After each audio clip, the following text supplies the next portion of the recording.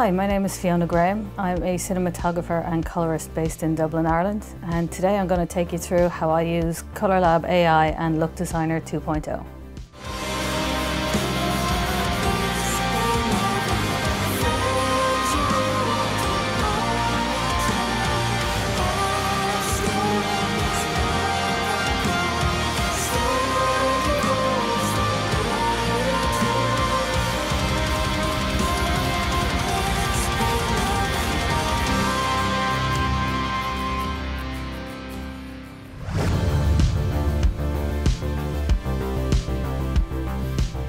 Okay, so today I'm going to be using a number of shots from a music video I shot for a band in Scotland called Sewer. Now the first thing I do when starting a project is I do a number of test shots, and then I bring them into DaVinci and use Look Designer to design a LUT for me to monitor the colour on set. So the first thing you do with this is you select the camera that it was shot on. Then you can select the contrast curves you want, what kind of camera stock, what kind of print stock.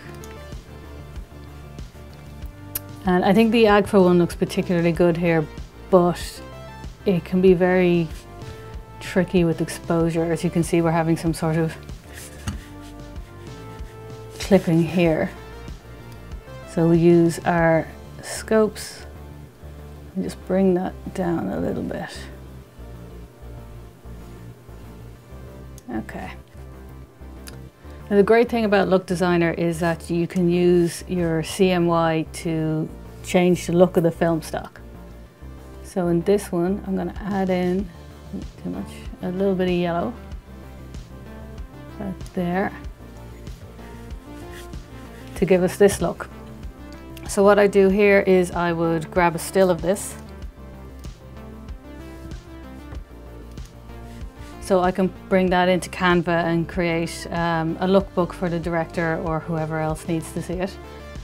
And then I'd export it as a 33 LUT for monitoring on set. So I'd load that into my Shogun Inferno, or if the camera had an option to load LUTs into it, that's where you'd load them in. And then the 65 is for using in post.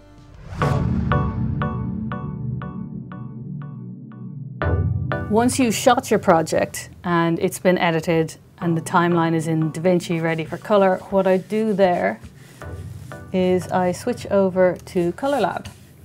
Now, there's two ways to import your project into Colourlab. There's to import your timeline directly from Resolve. So if you click that button, it pulls your timeline from Resolve and just loads it all here. The second way to do it is to hit Media Import. And then you can select your clips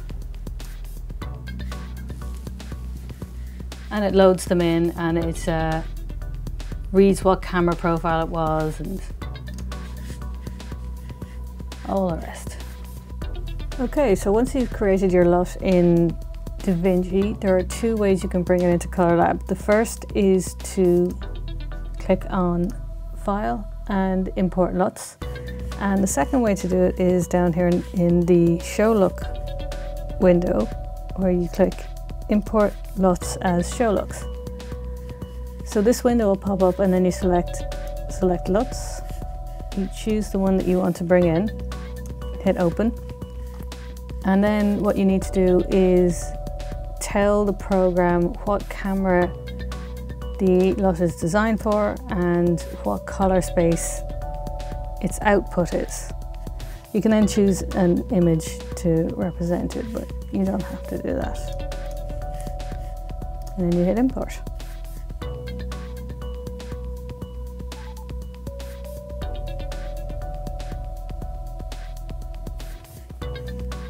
Now, once the LUT is imported, it'll come up in Show Looks.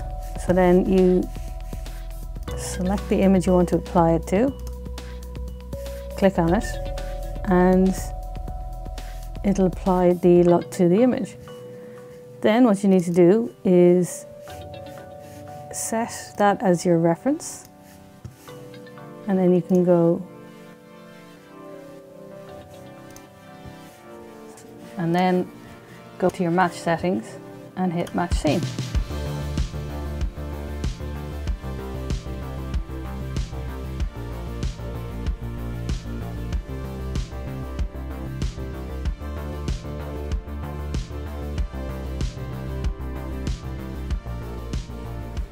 And there you have it, your timeline is matched. Yes. So if you need to do any tweaks, you can do them in the scopes here. I'm just going to pull down a little bit and then rematch them.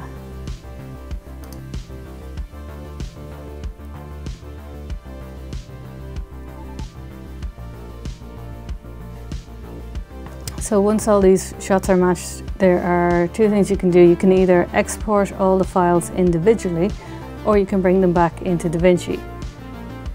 There is a direct link between DaVinci and this program, so you import your timeline through this button and you can export it directly into DaVinci with this button here.